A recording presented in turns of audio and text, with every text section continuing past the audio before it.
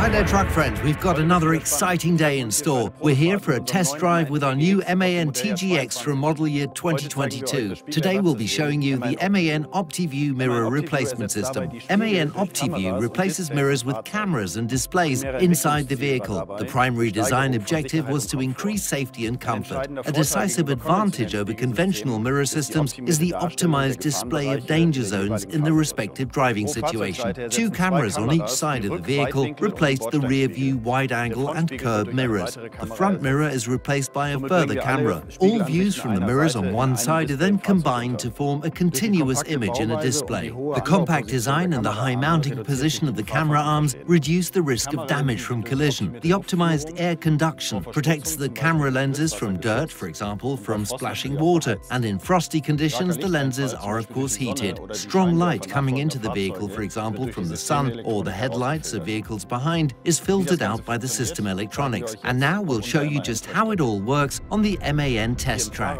Here in the cab, two displays show me the vehicle's surroundings. I can see the monitoring area of the front mirror directly in the media system in front of me. MAN OptiView changes the specially adapted display options either automatically or manually via the door control panel. The individual viewing areas from the side cameras are digitally combined into one image. Here in the standard view, two dividing lines split the screen. On the inner side at the top, we see the viewing area of the main mirror. On the outer side and below, the wide-angle mirror and the frame mirror. By eliminating the mirrors and mirror arms, I have a much better view of the outside. The displays are positioned so that they're directly in my field of vision. From about 60 km/h, the screen layout changes to the zoomed-in view. The main view enlarges and vehicles approaching from the rear are more visible. The wide-angle view displays the continuous field of vision of an oversized wide-angle mirror, and all without interrupting the field of vision. When City Automatic mode is activated, up to a speed of 50 km/h, the wide-angle view is then activated rather than the standard view. It is therefore ideal for capturing more vulnerable road users, such as this cyclist. Even with automatic cornering activated, up to a speed of 50 km/h, the system changes the view from standard to wide angle, depending on the steering angle or engagement of the turn indicator. I therefore get the optimal display of the distance from the wheels on the inside of the bend to the verge.